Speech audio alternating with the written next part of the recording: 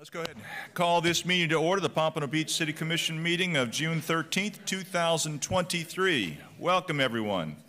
If I could ask everyone to please, before we get started, go ahead and silence your cell phones, put them on vibrate. That way we don't get disrupted during the meeting. I'm checking mine. Yep. Okay, good. That would be ideal. Thank you for doing that. Let's see. Let's go ahead and call the roll. Kervin? Commissioner Eaton? Here. Commissioner Fournier? Here. Commissioner Moss? Here. There she is. Commissioner Perkins?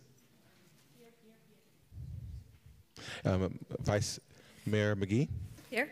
Mayor Harden? Here. Thank you for that. Our invocation today is going to be given by the Reverend Mark Andrew Jones from St. Nicholas Episcopal Church. That'll be followed by the Pledge of Allegiance. If we can please all rise. Thank you.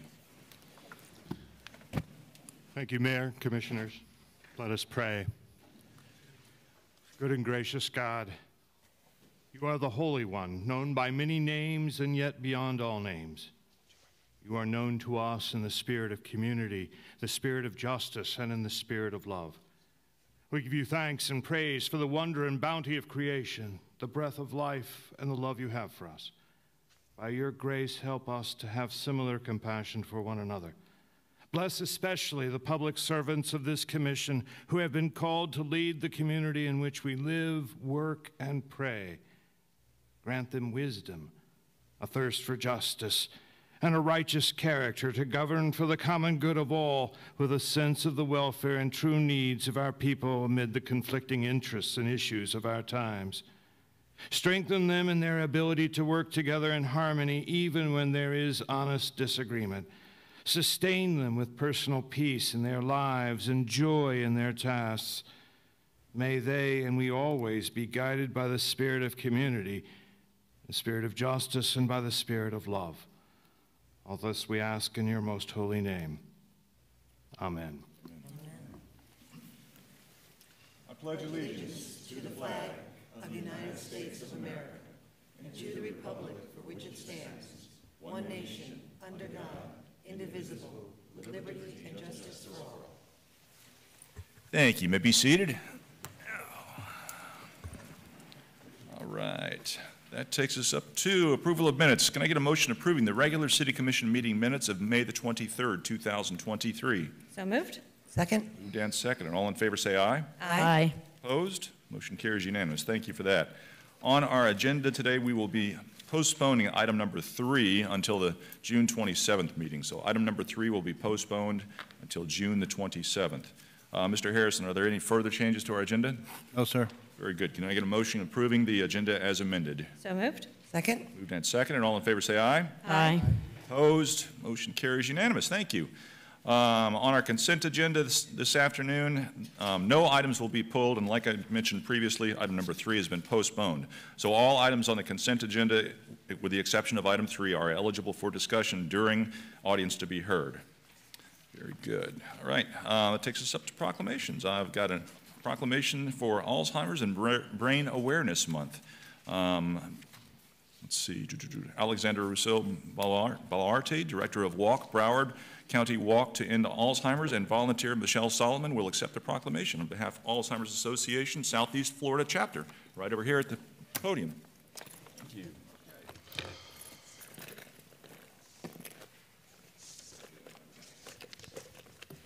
That's great. How are you? Very good. Yes, thank you guys for being here. I love the purple. Yes, that's it. Purple is the color.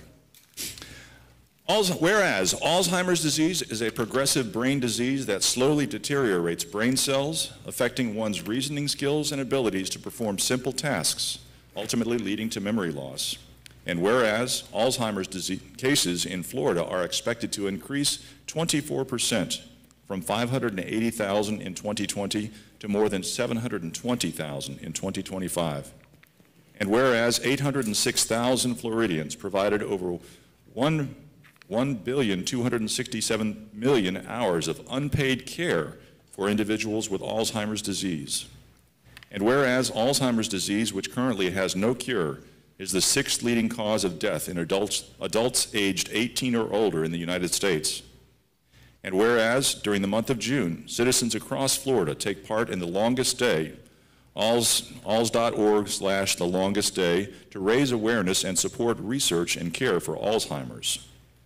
And whereas nearly 50% of individuals with increased memory problems reported they had not discussed their symptoms with a healthcare provider, yet early and documented diagnosis, when coupled with access to care planning services, leads to better outcomes for individuals with Alzheimer's, as well as their caregivers.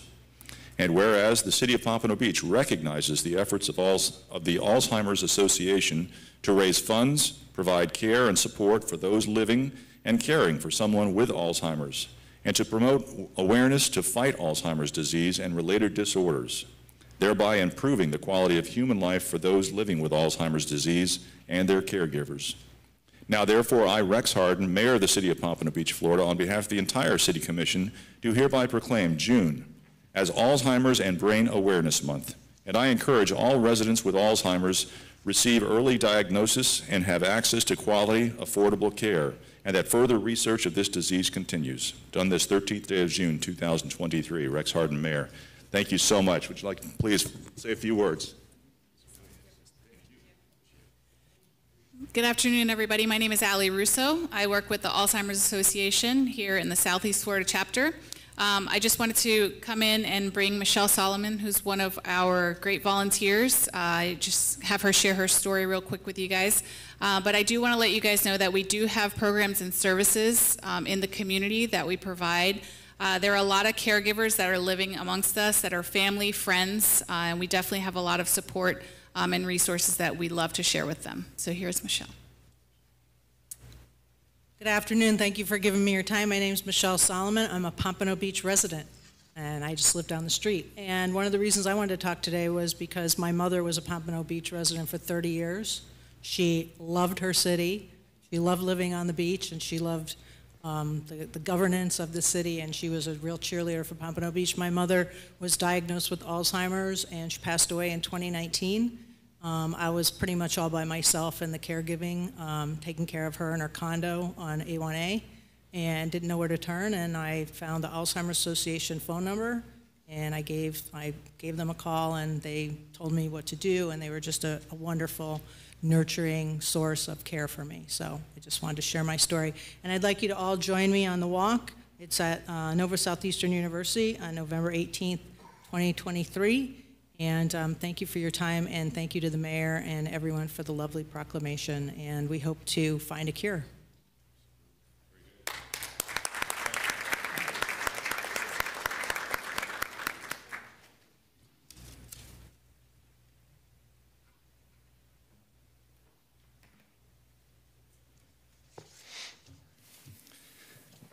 All right, that takes us up to a special presentation, Broward County Transit Premium Mobility Plan presentation. Barney McCoy, Assistant General Manager, Services and Strategic Planning, Broward County Transit, will give a presentation on the Premium Mobility Plan, which is a vision for transit in Broward County that will define a network of premium and high-capacity transit projects. Good afternoon, sir. Good afternoon, Mayor, Madam Vice Mayor, fellow commissioners. We provided a presentation via PowerPoint. Do you have that? Oh, yeah. Mr. Assistant Manager Donovan is going to get you set up there.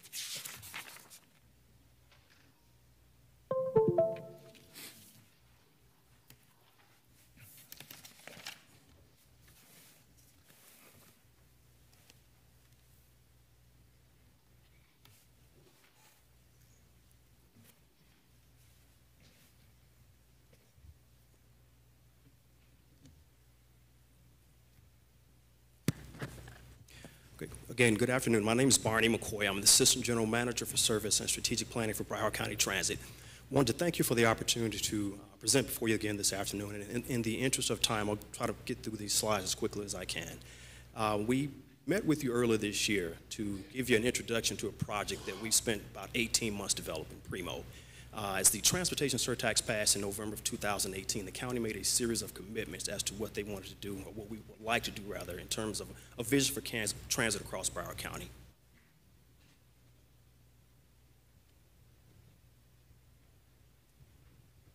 Okay, what I'd like to do this afternoon is just give you a plan overview, go through the implementation, talk about the program risks, and a summary next steps.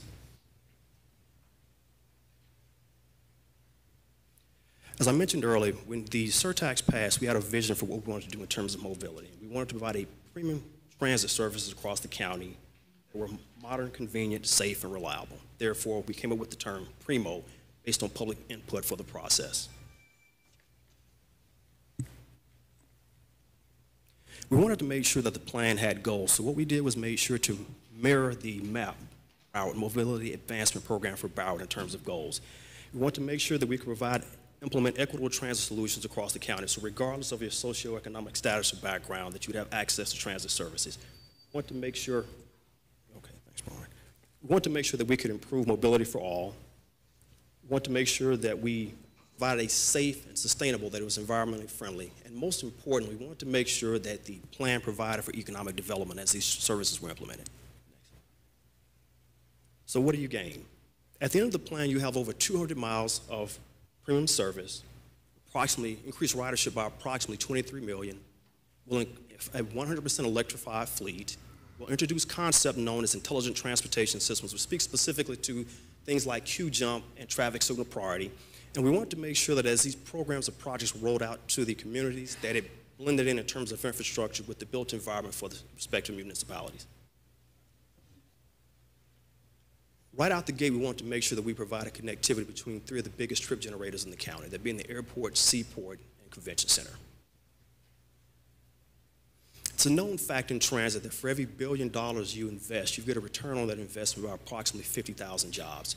So the transportation surtax is projected to bring in about $16 billion over the next 25 plus years. So if you do the math on that, that's a little over 300,000 jobs. Again, these jobs will be construction related. The plan itself, with the dollars spent, will be a catalyst for economic development. It will also be a foundation for transit-oriented development, and something we all know is a problem, which is affordable housing here in the county.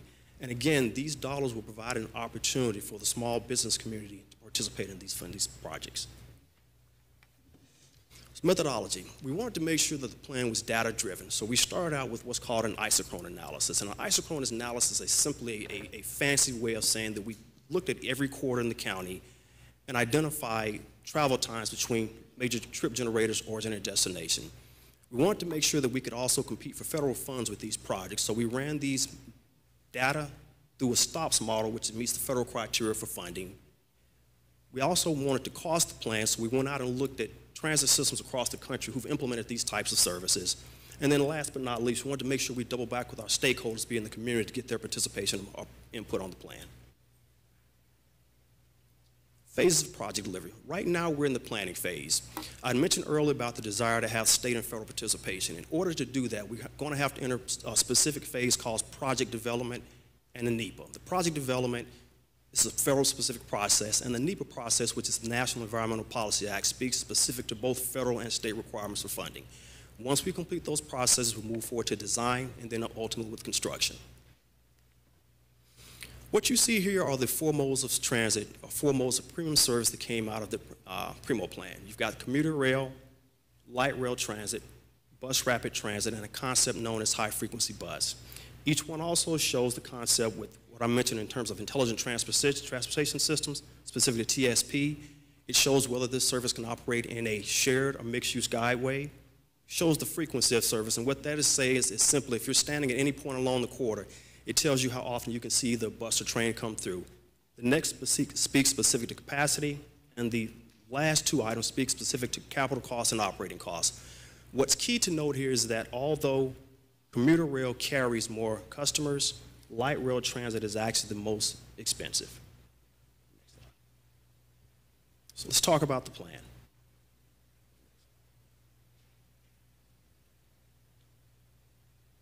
What you see here is the network for Broward County Transit as we envisioned it 25 years when it's completely built out. This includes all levels of service specific to the premium plan that I'm speaking of now. It speaks to our local fixed route services. It speaks to community shuttle.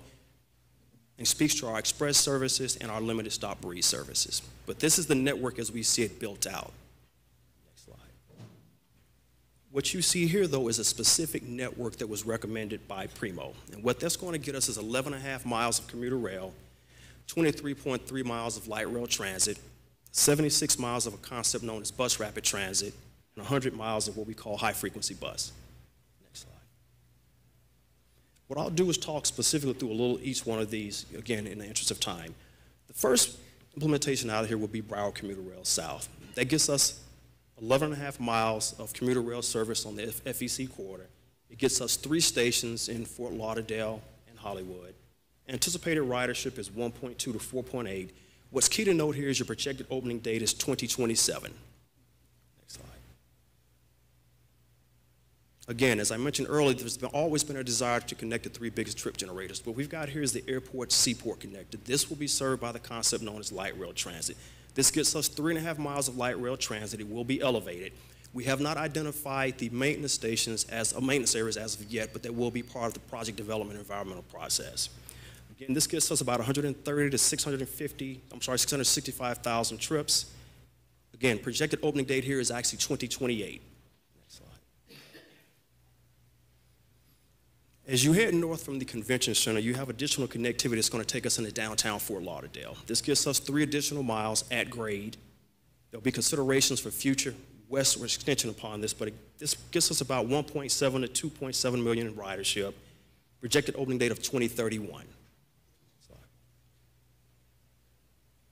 Once we get to downtown Fort Lauderdale, we head west to State Road 7. This gets us 4 additional miles of light rail transit, anticipated ridership of 1.5 to 3.5 million, projected opening date of 2035. And what's key to note here is that based on the results of the study, there's potential for light rail extensions either west on Sunrise or west on Commercial. That'll be based on future planning studies, but this is just based on preliminary data for what we saw in the plan that is a possibility for these 2 specific corridors.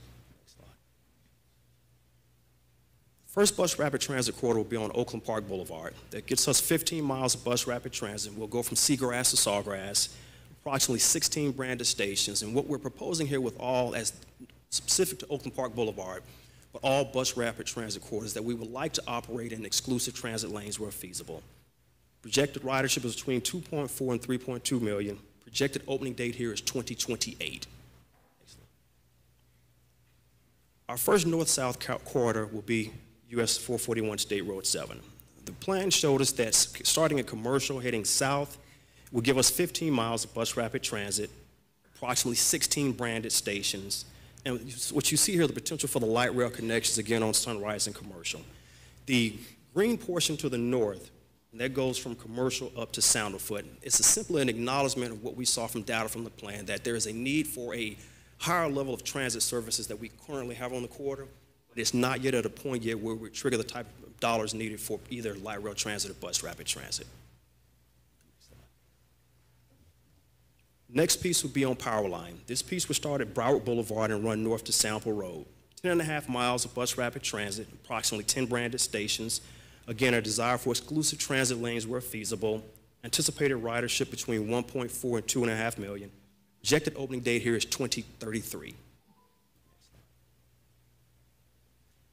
Next north-south corridor is University Drive, and we saw similar data here, recommendations that we did with State Road 7, in that bus rapid transit is proposed to run from Commercial Boulevard south to County Line Road, about 16 miles of bus rapid transit, approximately 16 branded stations.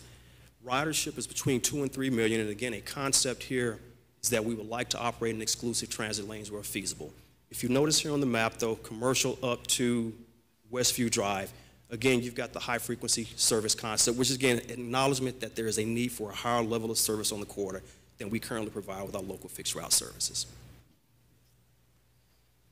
Commercial Boulevard. Now, there's a lot going on here. Again, the plan is, or what's been proposed is to run from Seagrass to Sawgrass, but it's broken up as to the types of service. From A1A to US1, high-frequency service is proposed.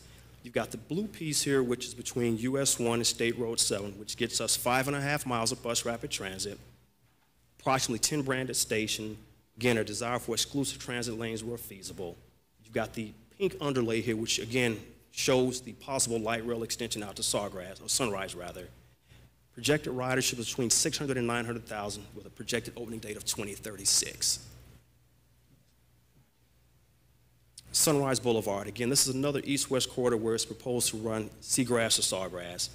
What came out of the study here was actually a recommendation, though, to have bus rapid transit along the entire 14 miles. That 14 miles gets us 12 transit stations. Again, desire to operate in exclusive transit lanes where feasible. Ridership between 1.7 and 2.6 million with a projected opening date of 2038. Implementation, so how are we going to do this? This is our 5-year look ahead. Right now we're in 2023. And what we plan on doing this year, actually this summer rather, is to complete the Primo study. 2024 and 2025, we'll go into what we call pre-launch activities, and that's going to consist of service integration. We've got a study that's going to start later this summer called a comprehensive operations analysis, and what that's going to do is look at all existing services in BCT's system and make recommendations that these services feed into this proposed network. We're going to procure buses in 24 and 25 so that we can actually start the high-frequency service in 2026. I mentioned earlier about the desire for state and federal participation. We'll complete the NEPA and PD&E processes, 24 and 25. We'll go into design development 24 and 25, and then workforce readiness. The county has not undertaken an effort of this magnitude or complexity. So what we're talking about in workforce readiness, we're talking about making sure that we've got the right subject matter expertise on staff, and if we don't have them on staff, to be in a position where we can tap into these services via general engineering consultants or general planning consulting contracts. This slide gives you here a 15-year program implementation. It's vertical, but it speaks to each one of the quarters that I mentioned before. It speaks specifically to the service. It gives you the schedule, project duration. It tells the current status of each one of these projects and what the target revenue service date is. These quarters represent the high-frequency service quarters. And again, all of these quarters, they're robust quarters. They carry some of the heaviest ridership in our system. But again, it's just acknowledging the fact that where they sit today, they deserve a higher level of service, but it's not yet at a point where it would trigger a premium investment for light rail transit or bus rapid transit. This slide is meant to show resource loading for the county, and just to show you that 2027 and 2028 will be our busiest years in this surtax, and that we'll have 8 projects in some form of activity. Okay, so how do we get there? We're going to fully leverage internal and external resources. That goes back to making sure that the workforce is ready. That goes back to making sure we hire the right people, we've got the right consulting contracts in place. We're going to look at this, alternative delivery strategies. That may be design, bid, build, design, bid, operate, maintain, but we're going to have to look at alternative delivery strategies that the county hasn't done in the past.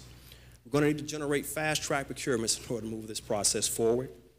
Seek and secure alternative funding sources. Again, when the plan was put together, it was put together with an assumption that the state and federal government will participate in funding these projects. And continuous improvement. We think that as we implement each quarter through lessons learned, we'll build up an efficiency so that each subsequent quarter will be a smoother and a shorter timeline for us. Program risks. We wanted to be transparent with the public because what we've heard today from our municipal partners and the public is that the plan is aggressive. We admit it is aggressive, it's very aggressive. But we also want to make sure that you understood the program risk coming in the door. Program risk as it relates to market pricing volatility, as it relates to sourcing products right now. Material equipment availability, consensus building, which is what we're doing right now, engaging with the public. Again, we've got a plan that's data-driven. It makes sense to us as planners, but that's not to say that it necessarily makes sense to the public when you're trying to get their vote implemented. Federal and state reviews. Each one of the federal and state reviews drives their own timeline. It's specific to the environmental process, not only for the federal government, but for the state government as well. We're talking about things like major third-party agreements. We are looking for opportunity for transit-oriented development of those things on each one of these quarters, which means we may have to enter into agreements with private property owners. Regulatory risk. Again, as you start the environmental process, we don't know what's there or what's underground until we actually start the process, but again, it is a part of the process. Funding requirements. State and federal government both have their own specific requirements as it relates to funding. Property availability and right-of-way acquisition.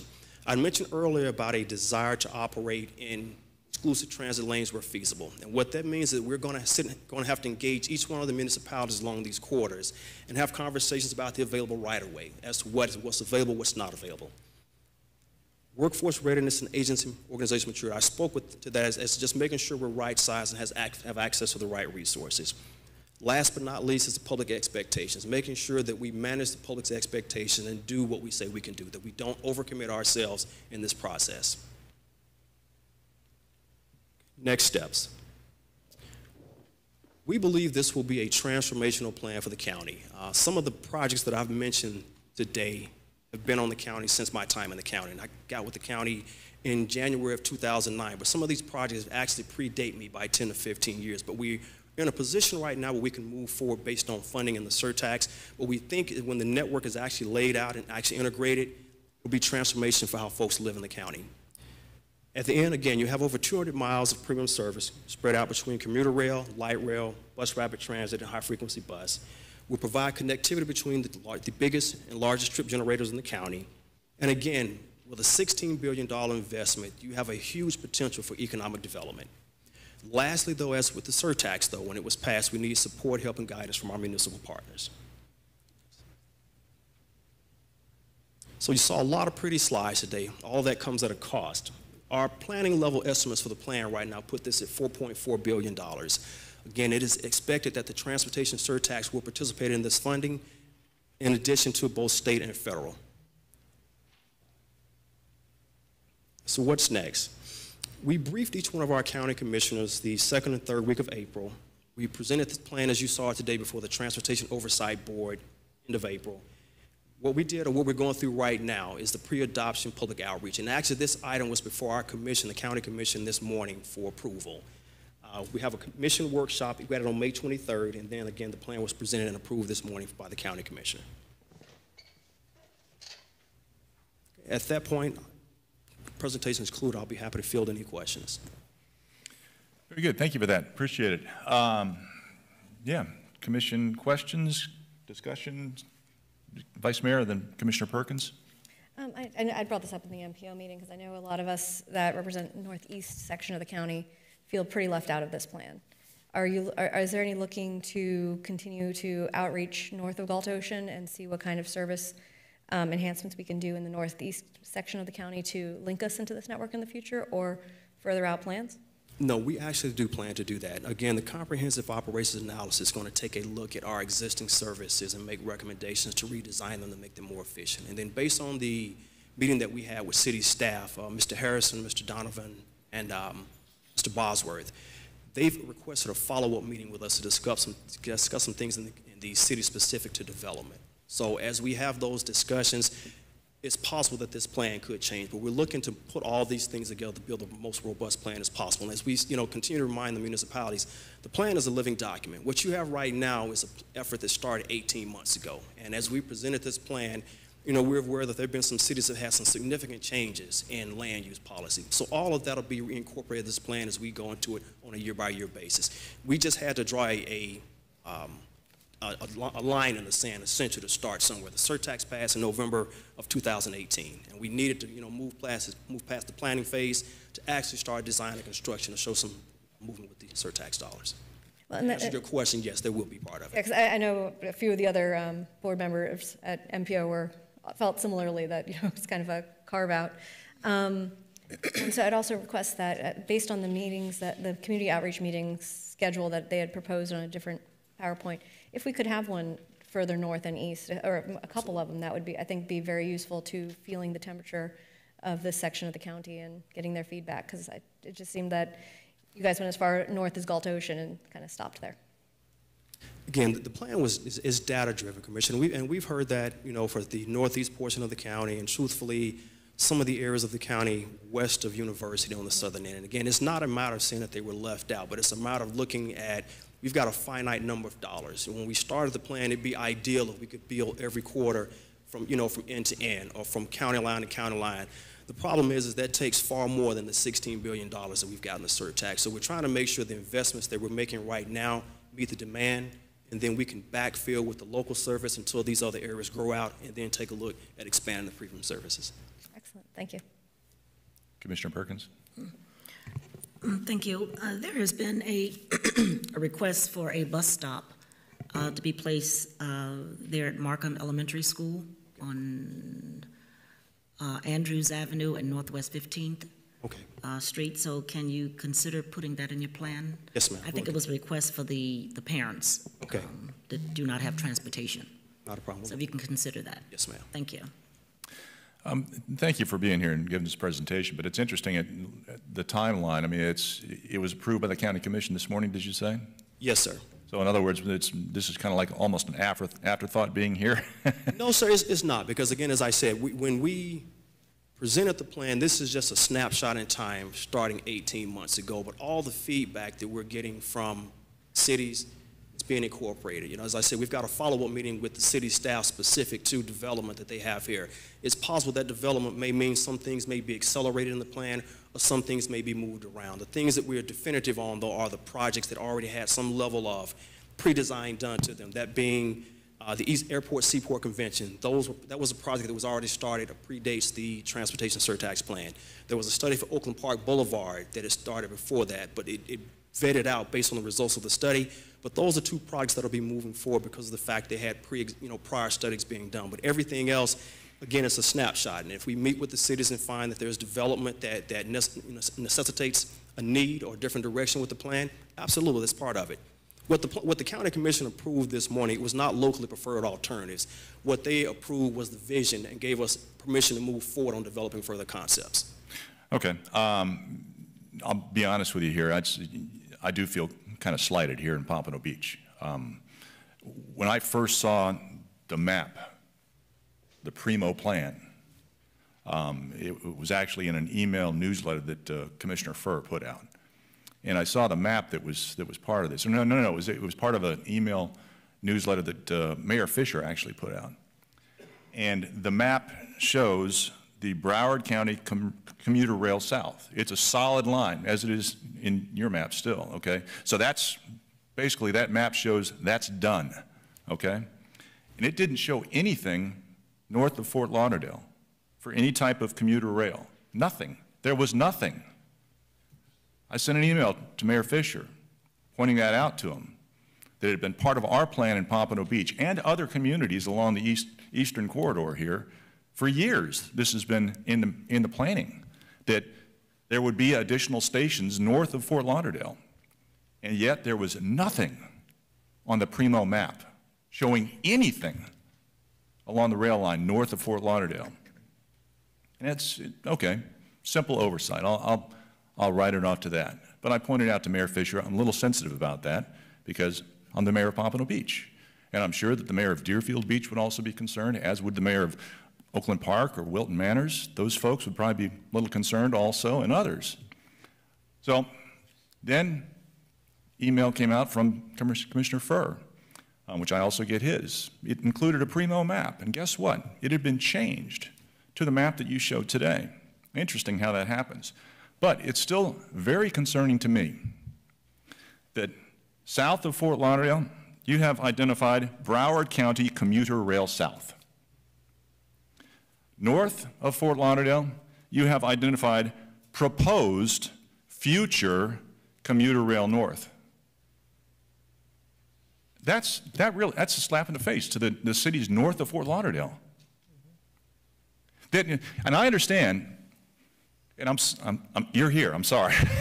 Don't take it personal. Don't take it personal. Not a problem. But you talk about the need, and I understand there is need across this county for transportation elements to be improved. We have been working in the city of Pompano Beach for years on that. But we've also been working in the city of Pompano Beach and other communities along the railroad tracks for years to position ourselves to have a commuter rail station. The economic development that breeds is tremendous. So what a slap in the face for the Primo plan to come out and show absolutely nothing north of Fort Lauderdale. I understand the county has an issue coming up with a local preferred alternative with Fort Lauderdale. That's not my problem. That's the county's problem. But to show nothing until I sent an email, and then all it shows is proposed future. Not even future, it's proposed future. Like, well, yeah, might get to it, might not. That is a slap in the face. I'm sorry, sir. You happen to be here. No, Don't take it personal, but it is. I understand exactly what you're saying, Mayor, and we had this discussion with the city manager. The New River crossing, again, you're correct, that's a problem. And until that problem is addressed or resolved, if we put a line on the map that shows commuter rail north, if you're not able to connect the two, and then what you got are two separate lines that don't really do anything, there's a study that's going on now between Fort Lauderdale, the county, and the MPO. It's studying that how they're going to get across New River, be it tunnel, be it bridge. But that study's supposed to be complete with recommendations in August, and they move forward there. But I understand the frustrations. City Manager Harrison made the same. We understand them clearly. The issue is that, again, until we deal with that or identify how you're going to get across, the two pieces working independently, they don't help anyone, because it's supposed to be one alignment all along. It's just that it was, just to be frank, based upon the quarter south, you've had the FEC right-of-way and you have the stations identified, plus the fact that it's connecting into Aventura Mall, you could make it make sense. But having a piece that starts in the city of Pompano, starts north of the New River, and then just goes up to Pompano and run back and comes back, it's the harder sell. So what we did is took it's the path of least resistance, because we connect into the Aventura Mall with with Miami-Dade. It's not to say that the project was not important. It's the fact that until we're able to adequately address or definitively address that crossing, it's going to be a problem. And then even to further that point, there's an expectation that the federal government will participate in this plan. And until we're able to definitively say, hey, we've got a plan, federal government, we've got a southern portion, BCR South, we've got a northern portion that goes through these counties, and this is a connectivity. It's a much different conversation with them in terms of funding versus saying, we haven't figured this out yet, but we've got two pieces that they're not really independent, but the way they're going to operate are independent because we can't figure this piece out in the middle.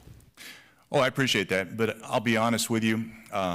Yeah, federal funding does come into play for the commuter rail. I understand that, both south and north. Yes, sir.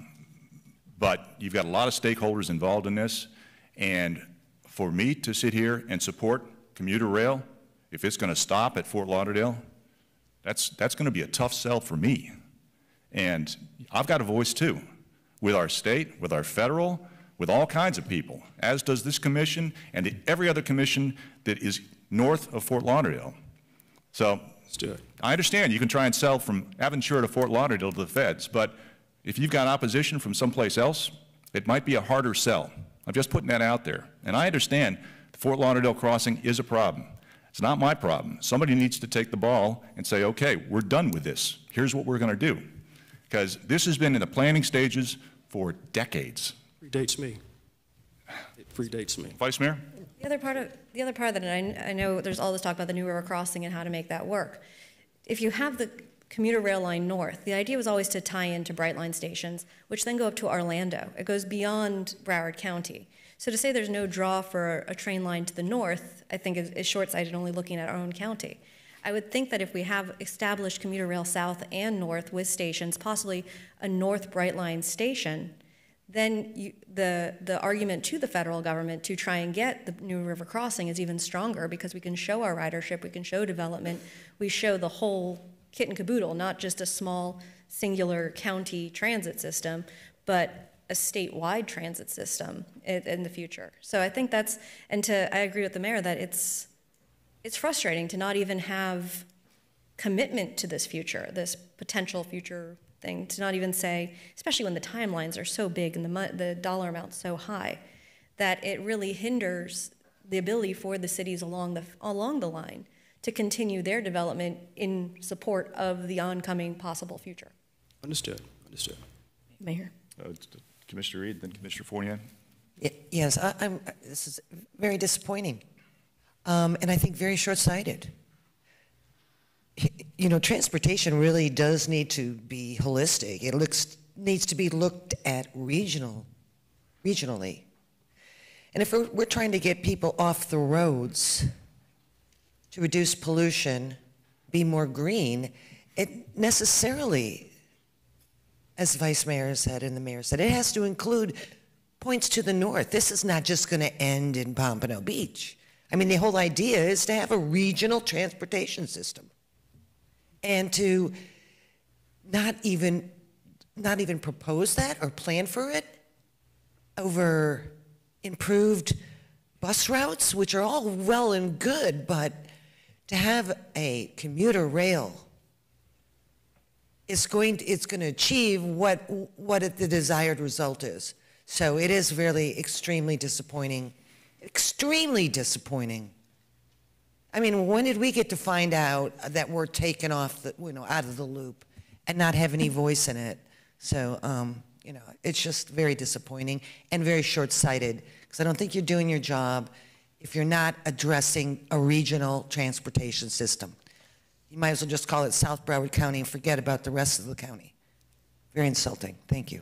Thank you. Commissioner Fournier? Yes, I wanted to say the same thing and reiterate what the mayor and everyone else is saying. I kept waiting for you to get to the slide that showed us, and you never did.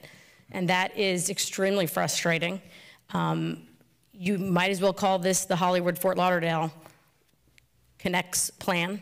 And the thing that is most frustrating to me is the residents of Pompano Beach are also paying for this. We are contributing to this, but we are not seeing a benefit from it. And that doesn't strike me as fair. You mentioned 3 stations in Fort Lauderdale, 2 in Hollywood, but you're here in Pompano. So it is extremely frustrating, and I'm disappointed to hear that the county commission looked at this today and approved it. So I hope there's definitely more work to be done here. Thank you. Thank you. I'd like to point out also, you mentioned Hollywood, and the mayor of Hollywood, Josh Levy, actually, he's been trying to come up with ideas on how to solve the New River issue with Fort Lauderdale. He's aware, he's cognizant of the problems that a southern commuter rail would be for this county. He's aware of it, and he's trying to figure out creative ways to get people across the New River to complete so that we can have the northern section. And for the county, the experts, we think, to come up with a plan that says, well, yeah, sorry, all we can do is the south. Yeah, we won't be able to sell the south and then a north. If we can't have the whole thing, we can't do anything north. Sorry. That doesn't work. Not in my book, and I've been trying to play nice, but I tell you what, maybe it is time for the northern cities along the FEC corridor to band together. I'm sure I can pick up the phone and I can call Bill Gans in Deerfield Beach, and I can call Scott Newt. I can get people together, and if we need to, okay, we'll show a unified front for the northern cities who seem to have been forgotten by some of the county agencies. If that's what's necessary, then okay, we'll have at it. I want to get along with the county, but I tell you, this was really a slap in the face when I first saw it. I mean, and Lamar Fisher, Mayor Fisher, he's former mayor of Pompano Beach. He and I are very tight, but I'm sure he could tell from my email, the tone of my email, that I was pretty hot when I first saw that map. And it's ridiculous that the county would treat something that's been in the planning stages for decades like this in such a cavalier manner, not even to show it on a map as a plan. I'm sorry, it's not you personally. What I would suggest you do is there is a lot more to this discussion than what I've said today. And I will leave it at that. I'm certain there is, and I have been hearing that for decades as well. But my city manager, he is working right now to get some folks together who we can have an intelligent conversation about these types of issues and figure out exactly what it is the city of Pompano Beach and other cities on the northern section of this corridor need to do to get this point across, that no, this is, as Commissioner Fournier pointed out, this is our funding that's paying for these plans as well. So I'm not saying that you spend the money where the money comes from. I'm not a proponent of that. I'm not with regular taxes nor surtax funds or anything like that. But I tell you what, yeah, I feel like we're getting slighted up here. But we'll have those kind of discussions. Thank you. Vice Mayor? Yeah, and especially when 2 of the routes down Oakland and Commercial, I know, is still in the planning of, you don't know whether or not it's a dedicated lane or if you're going to have to raise the train line over it or what's going to happen there. Where to do the commuter rail north that everyone has been pushing for years, just seems to be the more direct way to get some transportation happening, some actual alternative transportation options happening in the county, north, south, and then expand from there. So yeah, just it is disappointing. I know lots and lots of conversations are being had in lots and lots and lots of venues, but yes, definitely take our feedback back to them and be like, Pompano's not happy with us. Again, my smile is not contempt, it's not disrespect. I will go on record, Mayor, Vice Mayor, Commissioners, as I shared with City Manager Harrison, there's a lot more to this discussion at commuter rail than I am at liberty to get into today. I would suggest that you would follow up the county administrator. I'll leave it at that, respectfully. Very good. Thank you for that. Further commission discussion? Questions, concerns? Thank you so much. I do appreciate you being here, and Absolutely. it's like, as I said, please no don't problem, take our man. comments It's no problem. personally. We'll It's take it not, it's not to the messenger. It is about the message. Understood, sir. Understood. And we all have a part to play, and Yes, sir. we represent Pompano Beach. Understood. And Not a we're problem. pretty territorial up here, okay? This is Not a our city, problem, and we man. care deeply about it. It's not understood. Understood. Thank you for your time. Thank you very much. Appreciate it. Thank you. All right. Well, that was exciting. Now, let's see what we can follow up. Let's follow up with a presentation of actuarial evaluation report for the city of Pompano Beach. Police and firefighters retirement system will be given by Mr. Lawrence Watts, actuary for the Nyhart Company. Mr. Watts, Mr. Harrison, you're going to lead us up? Tee us up? I'll introduce Mr. Mayor. My name's Commissioners and Mr. Harrison. My name is Paul O'Connell. I'm the chairperson for the Pompano Beach Police and Firefighters System. It's my pleasure to introduce Deborah, our executive director, and Lawrence Watts, our actuary, who's going to go over some tough numbers. Very good. Thank you for that. Thank you, Mr. Mayor. I also have a presentation. I don't know if I'm going to be able to navigate it at the same time, but I will try my best. Okay. This is actually not ours. Okay. So that one said Kavanaugh. Okay, I will do my best to do this two-handed. Thank you, Mayor, for having me. City Commissioners, I'm Lawrence Watts. Most of you know me. As you all know, you are the plan sponsor for the police and fire retirement system that's administered by Debbie and her team. Here to talk through the 10-122 actuarial valuation results. Thank you so much. This is the annual valuation we do to come up with the liabilities for the plan and the recommended contribution that the city is to fund each year. Just very quickly to go through the results at a high level. We all know that last year was a terrible year in the capital markets. Nowhere to hide, fixed income, equities, everything was down. And the plan lost 16.3% of its assets on a market value basis. And that's versus a 7.2% assumption for the prior year. So we're assuming as part of our valuation process that the trust is going to earn 7.2%. So if you look at a 16.3% loss, we're really 23.5% behind where we had hoped to be last year. So that's not good. Thank you so much. On the good side of things, there is a part of the funding policy that tries to mitigate that volatility that we know is going to happen in the markets. So we're actually smoothing in gains and losses over a 5-year period. And so on that smooth basis, it was about a 3.66% return. So in reality, it was only about a 4% loss. But the rub there is that the next 4 years are going to be recognizing those losses that have not been recognized yet. So some headwinds still to come over the next 4 years.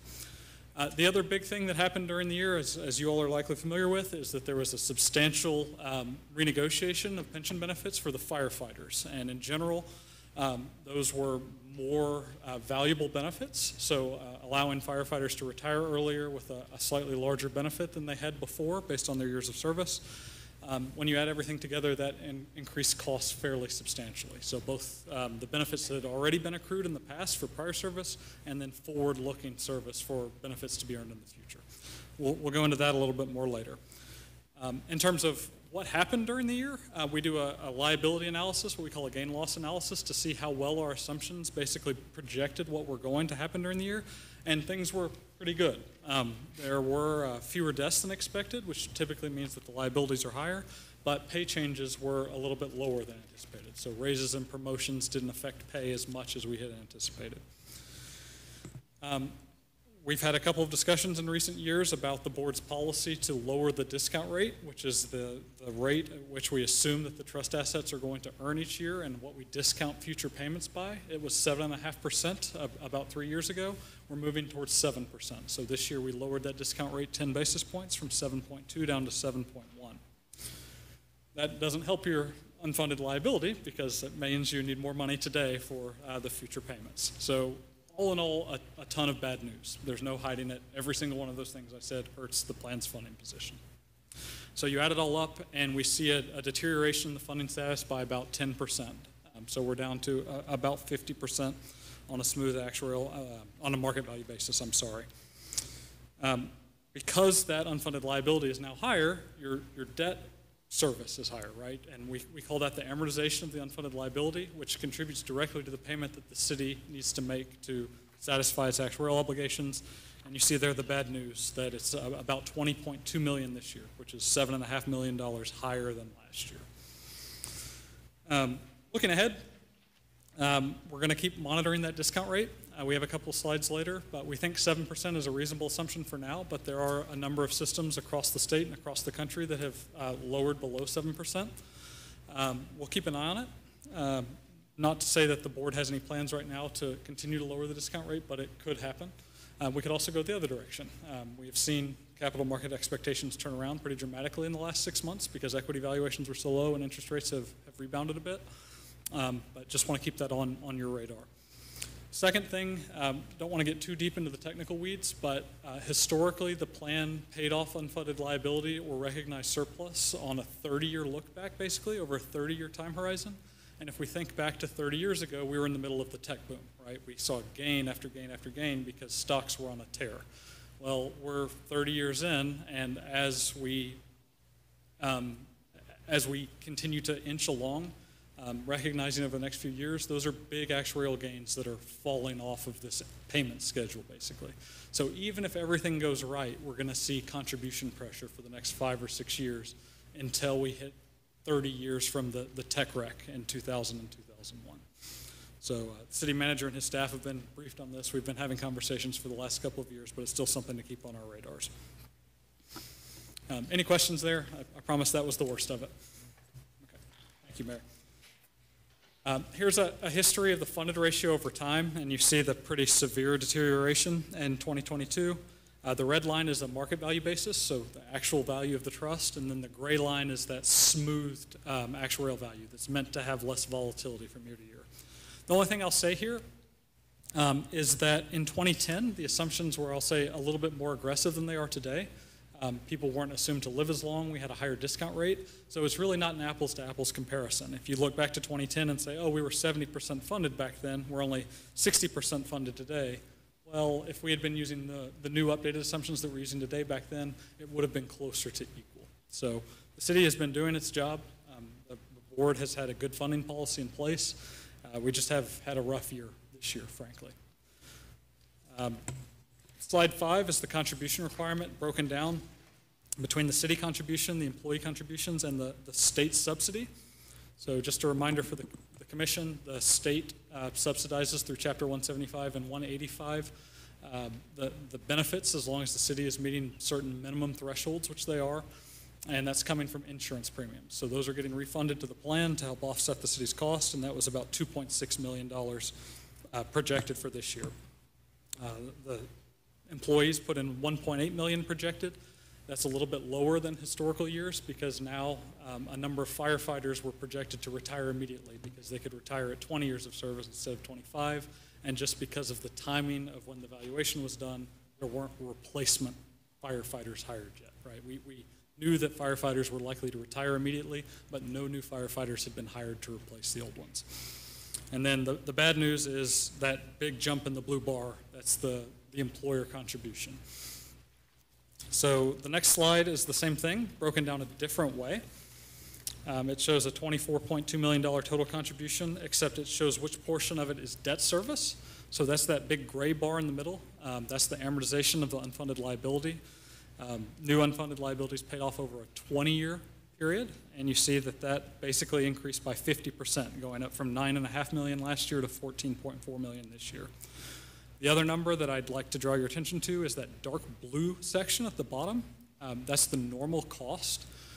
It's a technical term, but what that means is it's basically the estimated value of all of your current active firefighters earning 1 year of service. It's basically, let's pretend there was no unfunded liability, let's pretend there was no debt. How much is it worth, the pension, just earning 1 more year of service? And you see that that didn't quite double, but it went from 3.9 million to 6.5 million. And that's a function of how valuable these new benefits are that were negotiated with the last collective bargaining agreement. The other thing I'll point out there, just to reiterate, this does not have any new firefighters that might be hired to replace this cohort of firefighters who entered the deferred retirement program. So we would anticipate over the next couple of years that in dollar terms that normal cost would actually go up because more active employees would be on the census data.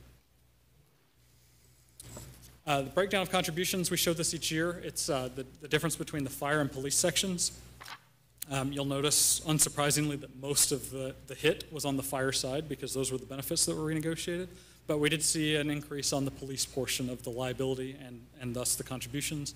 That's mostly because we lowered that discount rate down to 7.1%.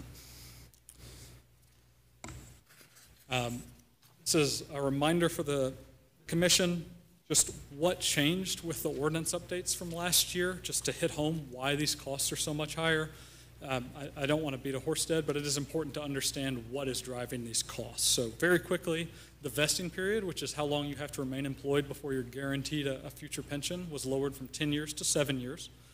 The early retirement date, that's the earliest normal retirement date, excuse me, that's the date that you can begin getting your monthly benefit without a delay, was lowered to the lower of 47 with 7 years of service or 20 years of service at any age. The multiplier structure was changed to be a flat 4% each year rather than a variable 4, then 2, then 3. And so in effect, what that means is you max out at 80% of your pay after 20 years of service. And that's when most people would be anticipated to retire if they work a whole career here. And the biggest change in terms of cost was actually none of those things. It was the cost of living adjustment that was altered to be 3%, and it was eligible to be paid earlier than it was before. So prior to these ordinance amendments, when you entered the DROP, which is the Deferred Retirement Option Program, you wouldn't start getting a cost of living adjustment until after you actually terminated your service with the city, until you actually retired. Well, now the COLA applies after a year in the DROP program. So the one thing that was negotiated to offset some of these costs is that last bullet there, which is the premium tax money I referenced earlier. All of the premium tax money that was diverted to share plans for the firefighters in the past was negotiated to go directly towards offsetting future city contributions. We'll see a breakdown on the next page of how that works in dollar terms. So the top shows how we got from the $12.7 million recommended, 12.7 million recommended contribution last year up to the $20.2 million contribution this year. The key thing I'll point out there is that firefighter plan changes number. $6 million of the increase in annual cost is associated with the ordinance changes. So only about $1.5 million was from other things, like the discount rate change, the bad market environment. They were still bad. I mean, they still increased costs, but they were dwarfed by the $6 million increase due to the ordinance changes. And you see a breakdown down there at the bottom of which pieces of the benefit were the most expensive. And again, that COLA, with the caveat that it depends on the order in which you analyze these things, that COLA is about 75% of the added annual contribution. Last couple slides, we're almost done. This is benchmarking. So this is the rates of return assumed by other similar plans across the state of Florida, public plans like yours. And you see that you at 7.1% this year are right in line. You're targeting 7%, which is by far the most common assumption. But we have seen in the last couple of years far more plans start to assume something lower than 7%. And we see that at the national level too. So that's what the next slide shows. These are the largest public plans across the country. I know there are a lot of bars and it's kind of hard to read, but this year's data is the dark blue. And just notice how over time everything has been shifting left. That they're assuming lower and lower discount rates over time. And in fact, the average compared to 15 years ago is now a full 100 basis points lower. The average assumption back in 2008 was about 8%. Now it's just under 7%. Finally, demographics of the plan, just to show that nothing substantial changed this year. This is mostly for your reference, but I will say that the last two active police officers who are still in this plan have since applied for retirement, and they are dropping this year. So come next year's valuation, the only actives in the plan will be firefighters. We do have a takeaways page here. Most of these things I've said repeatedly, so I don't want to beat a dead horse. But I do want to say that I recommend that the City Council and the City Manager and staff continue to work with the board. The board seems to be well governed. These are some substantial challenges that have come across as a result of the poor market performance and the ordinance changes, just because it's I'll say a paradigm shift. Things are different now than they've been the last 10 or 15 years, and I think it's important to keep that open dialogue. So happy to entertain any questions, but thank you all for having me today. Very good. Thank you for the presentation. Commissioner Fournier. Thank you for being here. I have a couple questions. So you're talking a lot about the discount rate and decreasing it, and it looks like we're on that trajectory, and that has been a trend. Is that a bit of a lag, though? Because now we're in an increasing interest rate environment, so everyone's been going down. Is there any argument for stabilizing it or even a potential increase? I think our general employees fund, they were here a few weeks ago, and I think they're 25 basis points higher than we are here. So is there any thought to not continuing the decrease, but at least holding it steady and see where interest rates go? Yeah, thank you, Commissioner. It's a great question. It's something the board has talked about at length. I agree it's lagging partially because it takes time for these sorts of changes to be approved and discussed and for everybody to get comfortable with things, which is why there's a step-down plan to get towards 7 to begin with. I will say that we don't want to overreact to short-term adjustments in the interest rate environment, and what we see long-term inflation projections, like the 30-year break-even inflation rate, market consistent measures are all still pointing towards 2.25% long-term out to 30 years. And so we think that, yes, over the next year or two, that we're still going to have some inflation numbers that are high, but we don't think fundamentally at a baseline level things have changed all that much. Where we do think things have changed are the valuations of equities in particular. Things just sold off so much last year that we think that things are going to bounce back. But we do think that long term that things are going to normalize. We didn't overcorrect to the downside last year either when things were so high before the sell-off, when some models were saying that an allocation like yours might return less than 5%. We certainly didn't come in recommending a 5% discount rate assumption at that time. We are seeing some forward-looking prognostications that are saying, hey, 7.5 or 7.75 might be more accurate based on 10/1/22. But we've had a pretty good 6 months, 8 months to start this year, so we've already gotten some of that back, I'd say.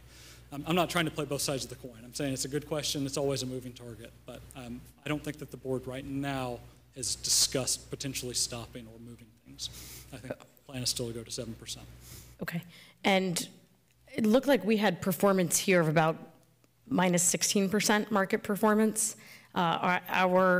I think S&P, so I always look at U.S. equities, I think that was about minus 18% over the same time period.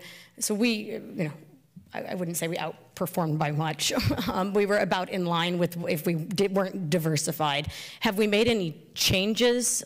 Certainly going back to 2 weeks when we had the general employees, they were only down at about 9% last year. So they outperformed much stronger than this plan. Sure. So I'll first have to give the caveat. I'm not the plan's investment consultant. I understand. There's a separate consultant there. They had numerous discussions over the time period, and maybe the chair would like to discuss. I will say that negative 16 is not out of line from what we've seen. Okay. It's maybe slightly below average, but not like substantially out of whack. Minus 9 is a great performance for a well-diversified. Right. It doesn't sound like it would be an outlier, but you're always hoping to outperform. Great question. So our gatekeeper, also known as a consultant, we changed. We hired the city employee, this general employees consultant, Jeff Swanson. So I think with a different focus, a different vision going forward, I think Jeff is the man that's going to lead us going forward. Also, when I came on as a trustee in showing my age, 1996, We had 3 money managers. Now we have about 15. So the large swath of different kinds of investment assets that we have going forward, we think that will help, that diversification. A new consultant will help us perform better going into the future. Thank you. Yeah, I had the opportunity to attend the symposium that you have, and it was impressive. There's an impressive list of fund managers there. So I do think it sounds like you're on a good trajectory now. Thank you. Thank you, Commissioner. Very good. Further commission questions, comments? Mr. Watts, on page 47 of your, not your thing today, but what we have in the backup, page 47, can you explain how you come up with those averages on page 47? Sure. And embarrassingly, my full report is back there. So could you tell me what it is?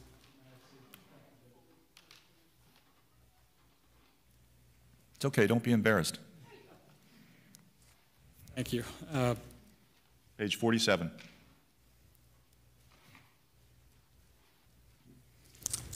Yes, sir. You see 3, 5, 10, 20, 46-year averages. How do those average?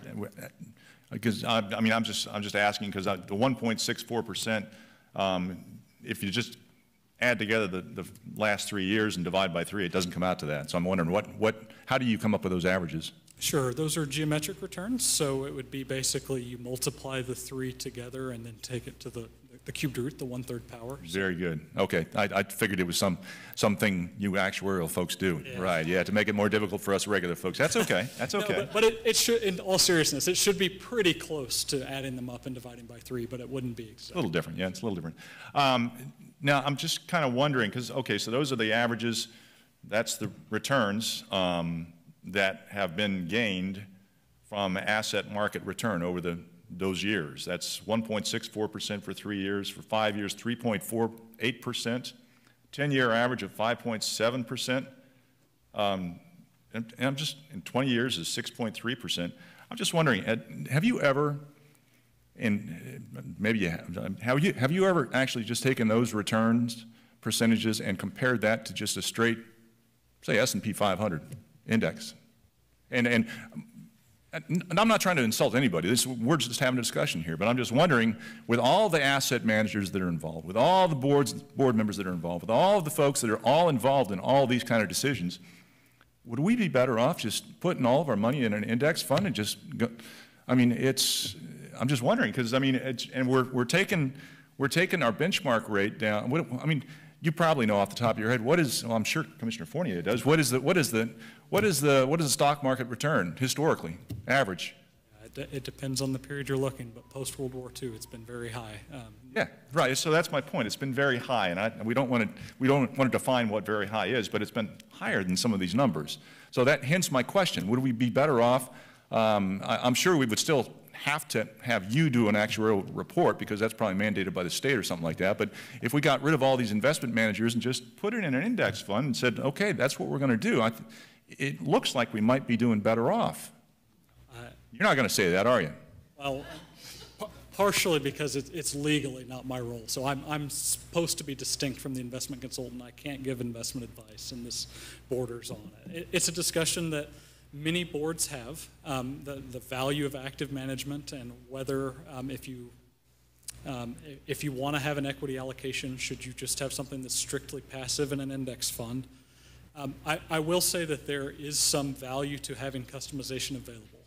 If you want to immunize a portion of your portfolio and try to match things to the actual payments that are going to come out, it can be helpful. But I don't want to get myself into. Yeah, you're being careful. Okay. I will say though, to your first point, Mr. Mayor, that just remember that those are snapshots, right? And you're looking at a 3-year, a 5-year, and 10-year, where we know that the last year was horrendous. And so if we look at those same numbers 3 years from now, they would probably look very different. And if we pulled up last year's report, those would look pretty good by comparison. So. Absolutely, I understand that. It's just, but long-term averages are long-term averages. In 20 years, it's not going to change much if you take out one particular year. I understand. You're not an investment manager. You can't make those kind of recommendations or anything like that. It's just interesting for discussion purposes. That's all. Just food for thought. Yeah. Very good. Anything further from the commission? Seeing not, thank you very much. Appreciate the presentation. Thank you. Thank you for having me. Absolutely. All right, at long last, boy, should we take, no, we started, yeah, let's go. Let's get audience to be heard. Let's move on to audience to be heard. Do we have folks signed up, Mr. Alfred? Yes, we do. We have Very good. 3 speakers. First speaker, John Bernard, followed by David Miller, followed by Jocelyn Jackson. Very good. Just please come forward, just name and address for the record, and limit your remarks to 3 minutes. Good afternoon, sir. Thank you for your patience. Good afternoon. My name is John Bodner. I live at 521 North Riverside Drive.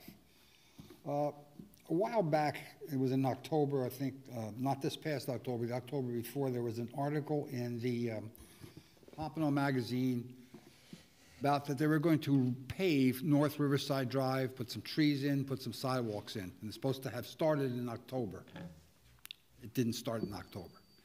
Now, why not, and what's the future on that paving of that street, which is like a roller coaster? That particular project is still, it's moving forward. We've been looking for funding, and we've been working through design phase and things of that nature. It is a live project. It's coming forward. If you wanted to get with, let's see, who can hold up a hand back there? Somebody did. Oh, right there in the middle. There's Mr. Danovich. Hold your hand up again, Horatio. That if you can get with him, he will give you an update right now. How's that? All right? All right. And one more question. Sure. Who controls the speed of the intercoastal, the boats? Is that the commission here? No, that's not us. It's after Florida Wildlife Commission, it's above our pay grade. Okay, no, yeah, it is. I didn't think it was yours. I was just wondering if somebody could tell me who it is. Yeah, and it's a very involved process. They're beating up our seawall something awful, and you guys keep saying they got to be higher and. But if there is a particular problem, we can get our BSO Marine Patrol guys out there to ensure that people are actually obeying the speed limit. There is a speed limit. Yeah, but, we don't have it. They do patrol it, yes, they do, and they do pull people over, but not enough. Not enough. Gotcha. I will talk with that gentleman. Please do, sir. Yes, he can give you an update on the Riverside Drive project, and we've got BSO is right over there. They heard your comments about the waterways also. Thank you for that. Thank you. Thank you. Appreciate it. Next speaker. David Miller.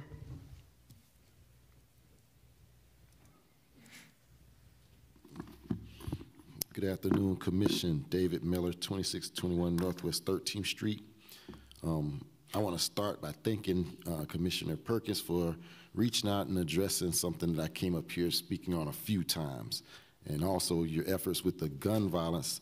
Just some organizations I'm with know that you're working on that. I want to also say, good job, Mayor. I mean, you putting in work today, I'm going to say that, because perfect timing for this transit mobility plan, because I came to the master plan for Pompano, developers, master plan, whoever, I don't remember the names of them, but yeah, perfect timing for that transit mobility to be addressed while we're going into our master plan. And I have a couple of words that I want to say that maybe can go into the master plan's thoughts. First would be like mobile businesses, because a lot of my friends have mobile businesses, but they can't partner well and just set up shop. Marketplace, they already had that in there. Incubator, office space, gigs. We've talked about gigs before. Gig opportunities, pop-up shops. And the tourist economy ties into all this, of course, but a new term that I found was the black box. Black box, so that's a term that a lot of people should look up, because that'll energize the film and science. So also June 1st, I'm in the cultural aspect. Great event at the Baca Center. If the commissioners that didn't attend that, that was pretty awesome. Yeah, as the first time of us releasing our artist resident, I went to Untap directly afterwards, and a gentleman came up to me and called me by my first and last name. I thought they had me. I don't know what was going on, but he was saying, yeah, that was a great event, and I was like, yeah, he knows me through the cultural sector, so that was good. Our food truck frenzy, we had the last one there at the Sample McDougal House, and it was great, because I'm gonna tell you, it woke up the possibilities of, yeah, just the possibilities that can be done on that property. It benefited the museum and the city, in a sense, city function. Last thing, the cemetery. I'm not a part of I'm not affiliated with none of the boards or none of that stuff going on, but I'm currently trying to build a coalition to go and do a beautification project over there at the cemetery. So that's Westview Community Cemetery, and I'm gonna just throw a word out there: water. Just need some water. Come to Juneteenth at Apollo Park. That's it. Thanks. Thank you. Appreciate it, Mr. Miller. Next speaker.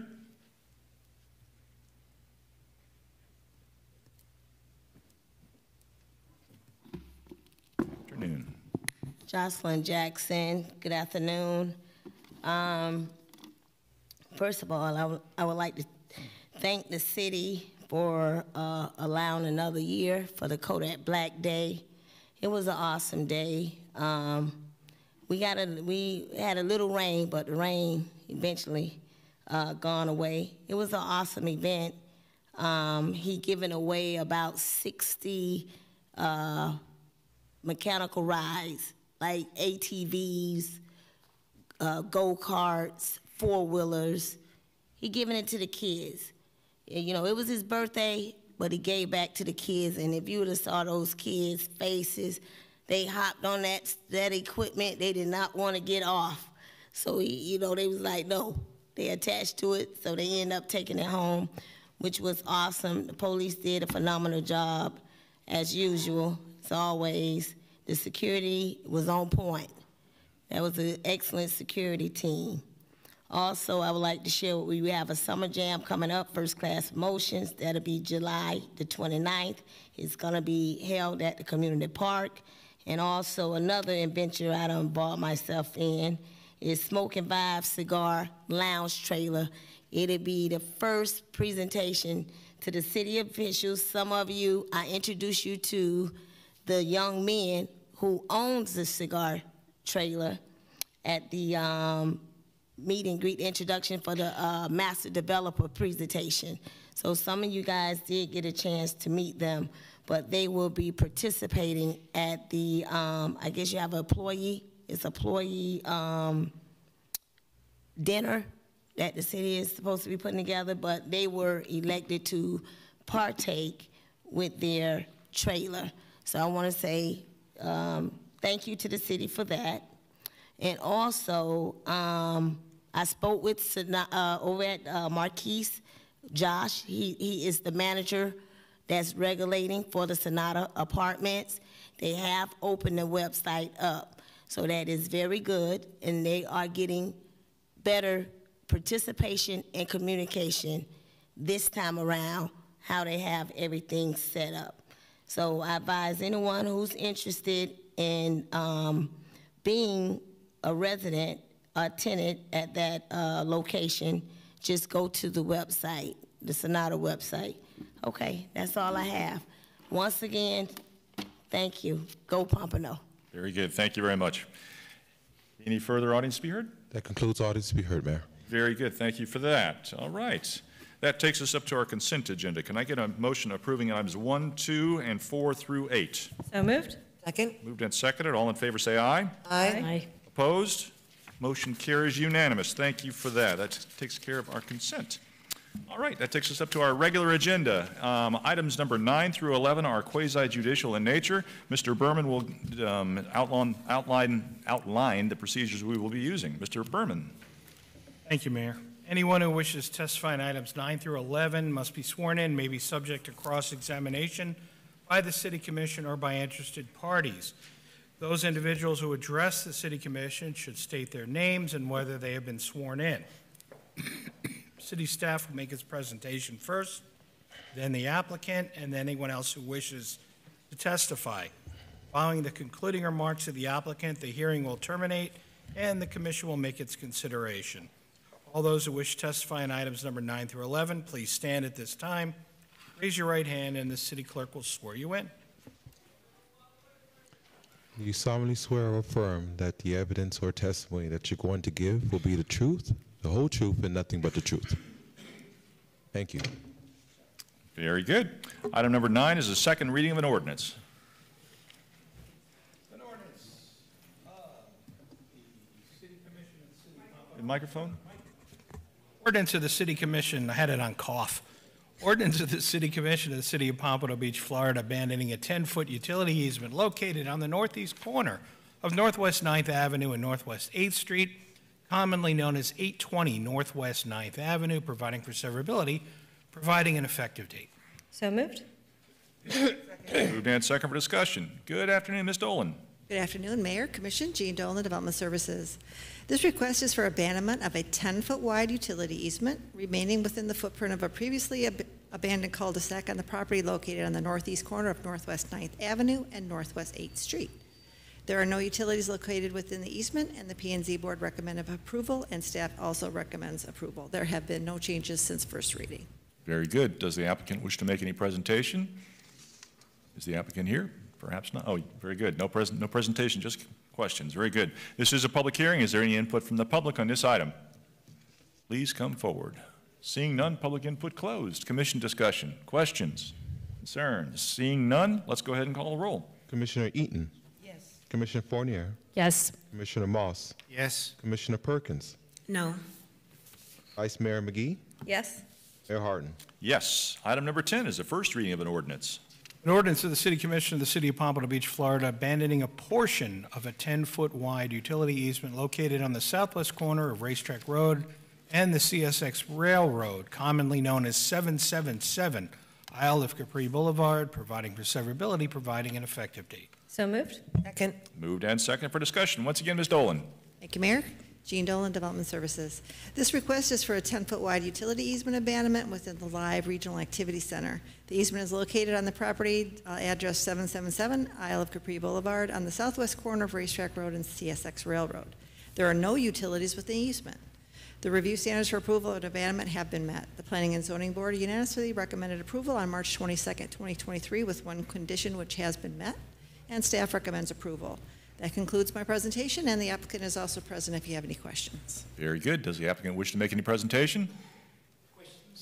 Questions only. Very good. Thank you for that. This is a public hearing. Is there any input from the public on this item? Seeing none, public input closed. Commission discussion. Questions, concerns? Seeing none, let's go ahead and call the roll. Commissioner Eaton. Yes. Commissioner Fournier. Yes. Commissioner Moss. Yes. Commissioner Perkins. Yes. Vice Mayor McGee. Yes. Mayor Harden. Yes. Item number 11 is a resolution. Resolution, the City Commission of the City of Pompano Beach, Florida, approving the Wilfers Plat lying on the north side of McNabb Road, west of the CSX rail corridor, providing an effective date. So moved. Moved and second for discussion. Once again, Ms. Dolan. Thank you, Mayor. Jean Dolan, Development Services.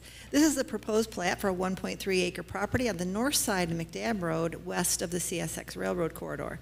The site is vacant and with an industrial land use and zoning. The plat note restricts the property to a maximum of 35,000 square feet of industrial use. A site plan for a 23,000 square foot warehouse has been submitted for DRC review. On October 26, 2022, the Planning and Zoning Board unanimously recommended approval of the plat with two conditions that have been met, and staff recommends approval. The applicant is present if you have any questions. Very good. Does the applicant wish to make any presentation? Questions only. Very good. Thank you for that. This is a public hearing. Is there any input from the public on this item? Seeing none, public input closed. Commission discussion. Questions? Concerns? Seeing none, let's go ahead and call the roll.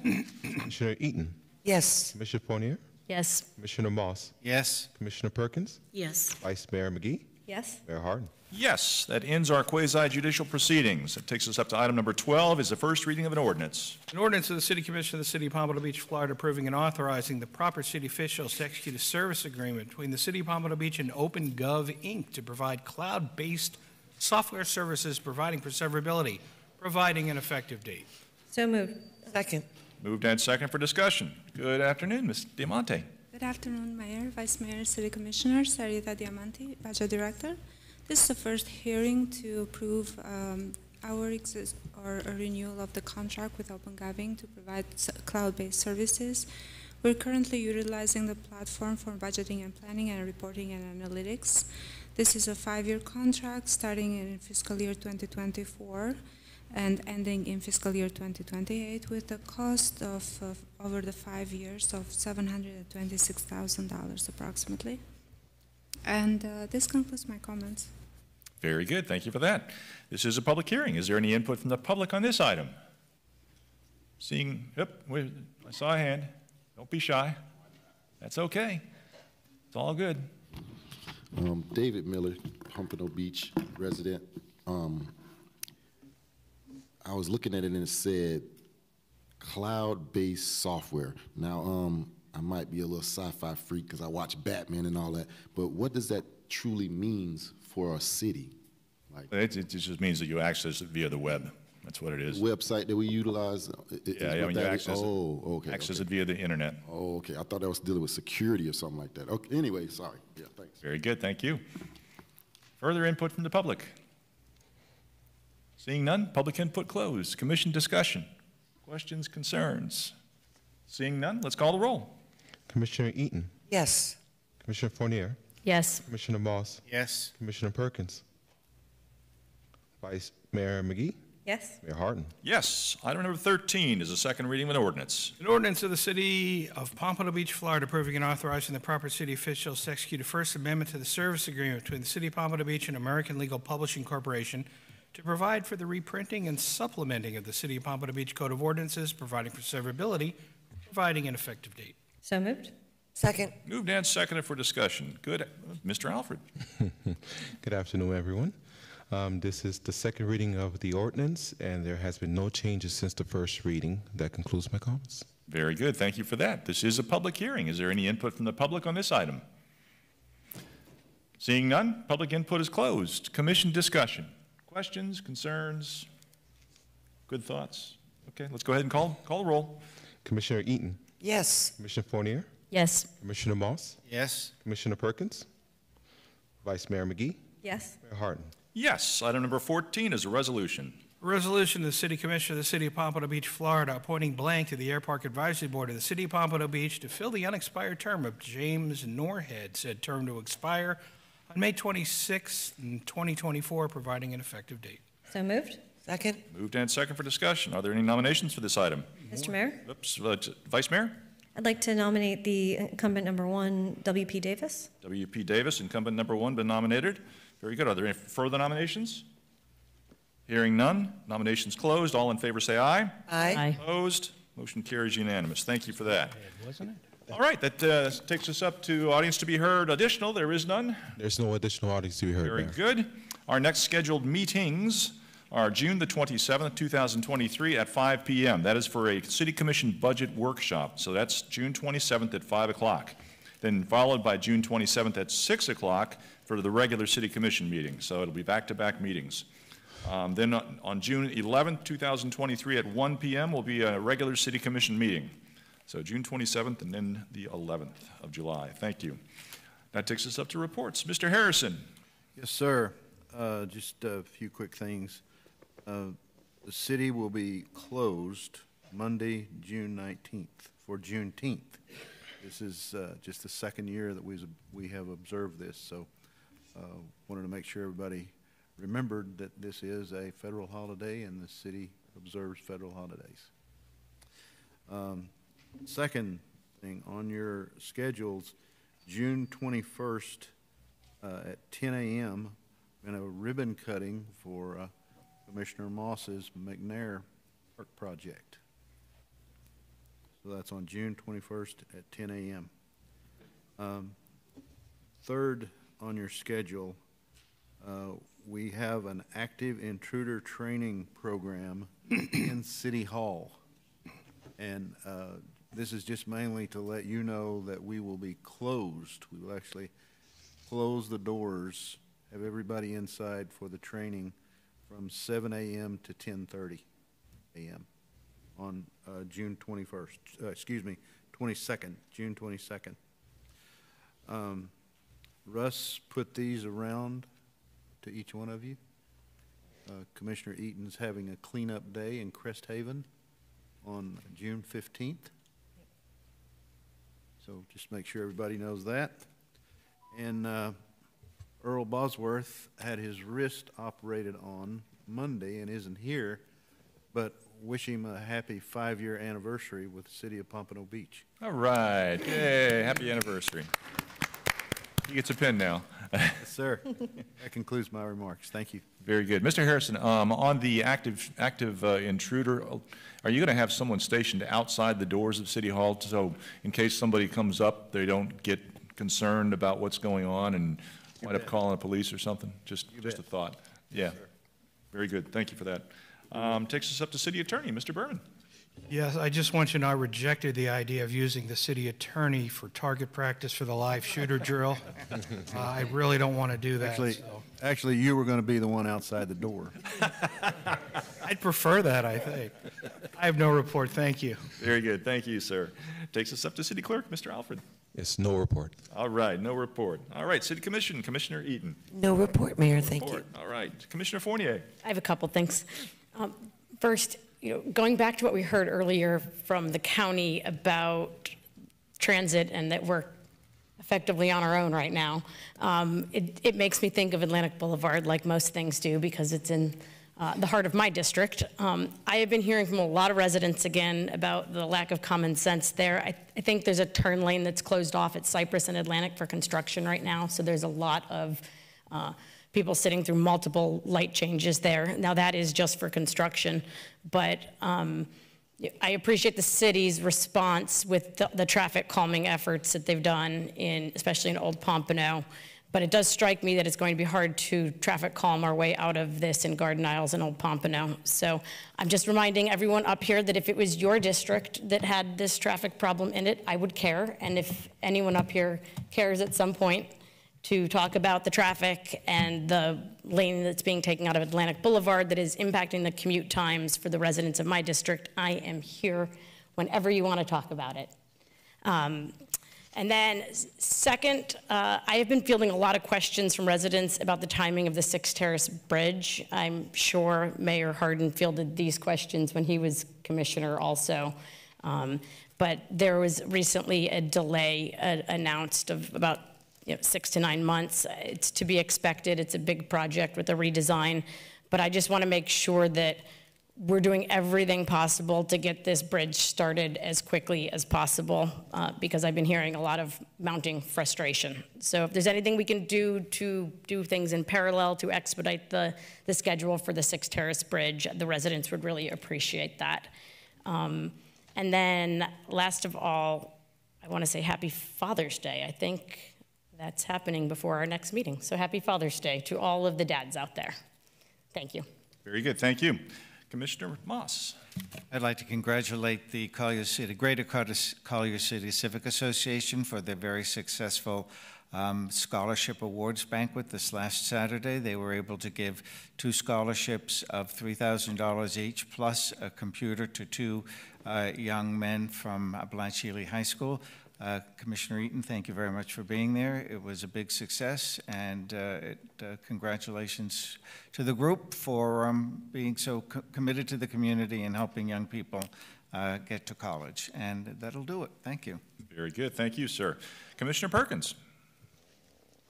Thank you, Mayor. I have 3 items here. The first one is I have been receiving a lot of complaints regarding the construction going on Northwest 3rd Avenue.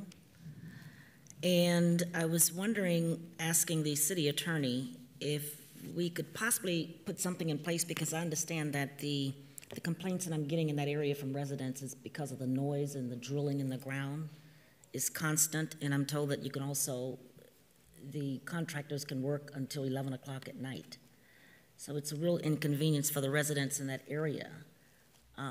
Is there any way that we can discuss that in the ordinance a little bit more? I know that there are deadlines for a lot of these developments and construction sites, but in the residential area, it's a big inconvenience to the residents, and I've been getting complaints weekly ever since they started over there with the noise. Yeah, I'm sorry because you moved away from the microphone, so I lost some of that, but my understanding is they're working on something late at night and interfering with residents' peace and tranquility. Is that what? Yes, they're building some townhomes there on Northwest 3rd. And the residents have been complaining since they started this project over in that area.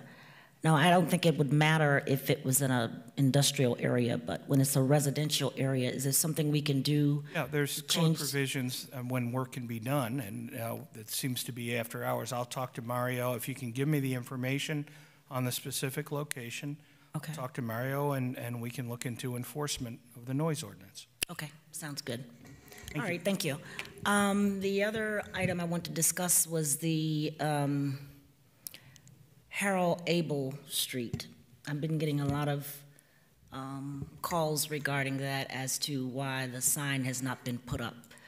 I received an email stating that the $500 was given a return back to the family, and that there was some issues with installing the signs because of City Vista didn't sign off, and White and Turner knows nothing about this. So is there anybody, staff can explain that to me better so that the public can understand it as well? Anyone? Is Rod there? Rod? Yeah, the Harold Abel, he been living in Pompano for like 70 years, and he worked with the Broward County Schools here for like 44 years. He passed away, I think, in 2019, and his family wanted that street named after him. And I totally support it, but everybody wants to know why hasn't the sign been placed. So the email I received is saying that it has not been replaced because City Vista didn't sign off on it, number one. And number two, White and Turner engineering consultants submitted or didn't submit documents. So I've never heard of anything like this for a street name in Pompano. So I'm just wondering, why did the family well, first of all, the street name would have to have been approved by this body, and we'll just have to yeah, it was into it. Well, the thing is, it was approved. It was approved, but in this memo, which I'll send to you, this email, the $500 was returned. You have an email? Yes, I do. Okay. Well, please forward it to me, and we'll see what we can pick. Okay, I think it's from Rod. Let me see the bottom of it. Yeah, it's from Rob. Mm-hmm. Okay. You want to share it? With us? Thank you. It's New and Trans area director. So when this came through, part of the improvements with City Vista was on 4th Street or 4th Avenue. The contractor back then did submit the plans to Broward County. They were not complete. They required some more paving markings and signage that has been installed. So it's up to the county to approve the pavement markings and sign off on it. So is this the case with all of the namings of the streets, or is it because they're construction? All that. So they have to approve all the markings and the pavements and all the signage. Okay, so what do we do in this process? Because I'm told that the $500 was returned back to the family. It was, because it was taking so long. So I think in that email, Rob McCon was the one that said that the check was returned until we can get further clarification from the county if they get all the information to sign off. Okay. We will get with the family and explain what will need to occur at the appropriate time. Okay, the contractor said they submitted all the information requested. It's up to the county to approve all that and certify it and approve them. Okay, because this has not happened before with any of the other names. I just don't know why it's this particular location. But anyway, keep me posted. The community is very concerned about it. I know he's given a lot back to this community, and a lot of us would love to see his name there. Okay, thank you. Yeah. The last item I have is the railroad track on Dixie Highway. We've been having a lot of accidents there, and I'd like for the city manager to look into the grants that are available. Congressman Sheila McCormick have a grant for Broward County for the train vehicle collisions and the rail crossings. And I want to know if the city manager can look into that to see how we can better improve Dixie Highway as far as making it safe for the railroad track. So there's a grant for Broward County for $15.4 million. And it's designed strictly for Broward County, and it's for the rail crossings. So if you could look into that from Congressman Sheila McCormick's office. And that's it. Thank you. Yes, ma'am. Vice Mayor. Yes, no, actually, Commissioner, at MPO, they did the presentation from Congresswoman Sheila McCormick-Smith and Congresswoman Debbie Mossman-Schultz and Congressman Jared Moskowitz presenting that, and a lot of it's going to be going towards, with the safety in Pompano, is to reinforce the crossings themselves so you can't go around the rail arms, and then also to continue the fencing similar to Deerfield to make it where you can't just to limit pedestrian crossing. So yeah, no, it's very exciting that we were able to get such large amounts of grants to really push railroad safety. And they also kicked off their event to, just don't risk it. Wait for the railroad to cross. The train goes so much faster than you think it is. So it's very exciting. And I think it ties in. I'm very excited to hear the rest of the commission, because obviously with sunshine parameters, we don't get to chat, but to hear everyone on the same page to really push for transportation options in the North Broward, in Pompano. A little offended about the idea that any of us don't care about Atlantic and Dixie, since we obviously all care very, very much. And we'll continue to work and fight and try and change the plans to make sure that all of Broward is covered by the surtax money. Other than that, I want to thank everyone who took part in the Memorial Day remembrance celebration over at Pompano Beach Cemetery. It was lovely as always, between the color guard, the Dove release and the parade, everything was very lovely. And then also a thank you to the Girl Scout troop, who yesterday, the mayor joined me down on the beach. They took their project initiative to build from the wood, or the crates, pallets that bring the cookies in. They took those, recycled them, built them into a toy box. So when you visit the beach over by the pavilion near Lifeguard Stand 4, you can take some toys, play with them, put them back, or if you just happen to find toys on the beach, add them to the box for future usage. And it was just lovely. The girls built the box themselves, they painted it. It was great. So that's it. Thank you very much. Very good. Thank you, Vice. I'm just got a couple of things. And one, I want to piggyback on the what Commissioner Perkins brought up about the grants. Yeah, that's the 15, because that was just awarded to the MPO. It was already awarded. It's not like something we can go out and apply for. It was awarded to the MPO for rail crossing. So that's done.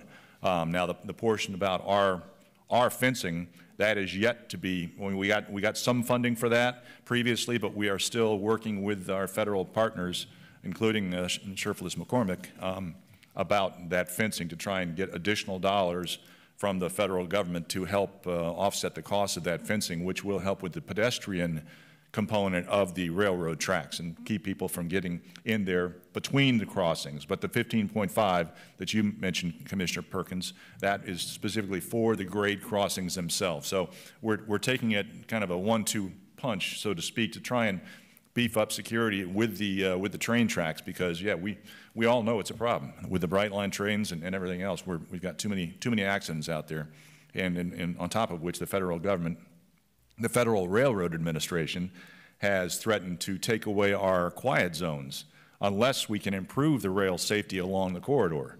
And so that of course impacts our economic development opportunities. So yes, there's a lot of eyes that are focused on the rail safety right now. So yeah, good point there. Also, yes, thank you to the Parks and Rec staff and Terrence over at the cemetery. Our Memorial Day celebration was fantastic. Off the top, it keeps getting better every year, and it was great to see such a large crowd out there, larger than I've seen for a couple of years now, and it's gratifying. And plus, we had a lot of kids out there, which was fantastic to see that. Also, I just want to remind everyone we got the 22nd annual Blues and Sweet Potato Pie Festival coming up on June 17th from noon to 5. And that is a Juneteenth celebration put on by the Friends of the Northwest Library. Of course, it's fully supported by the City of Pompano Beach. We supply the stage and a lot of stuff out there. So out there at Apollo Park on June 17th, that's Saturday from 12 to 5. That's part of the Juneteenth celebration. I know Ty and his folks, they've got a bunch of other cultural events that are taking place throughout the month also. in celebration of Juneteenth. Let's see, what else? Of course, the Girl Scouts, that was a great time, and that was just last night, being out there to help with the Girl Scouts doing. In fact, did you mention the Girl Scout project that we were at, where they did this little toy box out of the pallets? It's kind of a recycle, reuse place for toys. But that troop is actually from Hollywood. That's where this Girl Scout troop is from. And they had approached Hollywood, and they had approached Dania Beach. And those communities told them no. City of Pompano Beach is the one that said, yeah, we can do this. And we did. And hats off to Russ Ketchum and his folks and Public Works. I mean, it's really, it's the attitude that we've got. A lot of communities look at things and they say, well, why? In Pompano Beach, I think we look at things and we say, well, why not? And that's really, I mean, that's, in essence, that's what happened with this Girl Scout project. And I was very proud to hear that these other communities had said, well, why? And we said, why not? And moved forward with it. So hats off, Mr. Harrison, to your staff for doing good, so to speak, yes. Final issue I want to bring up is, I'll turn this over to BSO. I received an email from someone concerned about crime over on Southeast 5th Street. It's 2220 Southeast 5th Street. And they sent me an email about crime, and they said there was some petition that they had given to BSO. Well, it turns out they hadn't given a petition to BSO, but they had gotten a petition signed by some neighbors concerned about crime in the neighborhood. It sounds like they had pulling door handles and things like that, so I'm going to turn this over to BSO. I know they know about it, but we were wondering, well, who got the petition? Well, they actually mailed it to me finally and got it at City Hall. So I'll get that to them, and I want to let you know also, Vice Mayor, because that's in your neck of the woods, 2220 Southeast 5th Street, Mr. Susi. So I'll see that you get a copy also. But just want to let them know that we got their petition, and I'll forward that on. And happy Father's Day to all the dads out there. Mr. Mayor, Yep, if yes. I may, I was remiss in not mentioning something during my reports. Sure. May I? Of course. Recently, Palmier's oldest living resident, Mr. Joel Goldberg, passed away just a few weeks shy of his 106th birthday. Wow. Joe was a very interesting man. He was from New York City. Started out as a young man in what was then known as the rag business, making clothes. He eventually grew a company that became quite large that was in the ladies' foundation garments business. And he was very successful, but I'll always remember that even into his early 100s, he would talk about how sad he was to having to turn the business over to his kids, but in spite of the fact that even he was in his hundreds, he always wanted to keep his hand in the business. So I will leave you with that thought. Very good. Rest in peace, Joe Goldberg. Thank you, Commissioner Moss, for that. And that does remind me also, on another sad note, former city commissioner and involved fire department, former state representative Bob Shelley passed away recently, and it's just keep him in your prayers. His family. He was a public servant that for many years and did a lot of good work for the city of Pompano Beach and the residents in this area. With that, nothing further. This meeting's adjourned. Thank you.